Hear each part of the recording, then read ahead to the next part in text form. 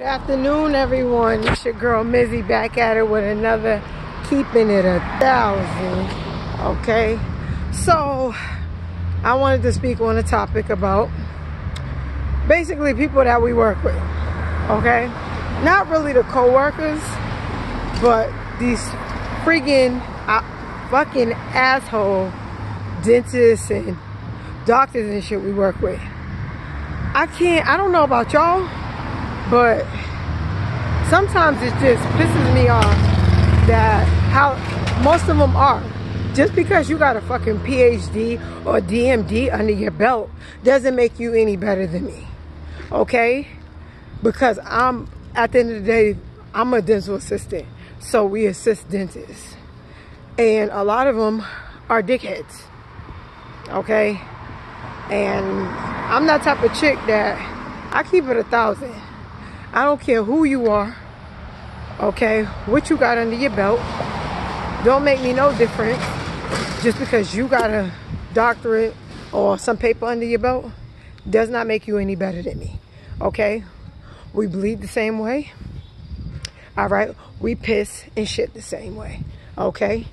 So at the end of the day, I say that to say, people, don't let people make you feel any less of a person that you are. Okay? Because at the end of the day, we all got a gift. We all got talent. We might not know what it is right now. We might not have stumbled on that better career that we want or wanted because of life situations and circumstances. But at the end of the day, you just have to know that no matter what, don't let anybody think or make you think that you're any less of a person or that they're better than you, okay? And that's me within myself too. I say that sometimes to uplift myself as well, because I have to think about that sometimes.